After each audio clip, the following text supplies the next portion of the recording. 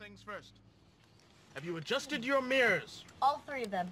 And I can see myself perfectly. Oh, no. They're not for vanity. Your rear view mirrors are for seeing the view to your rear.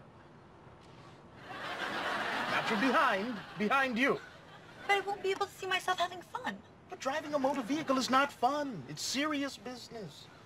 Okay. Now, are you familiar with the gear shift?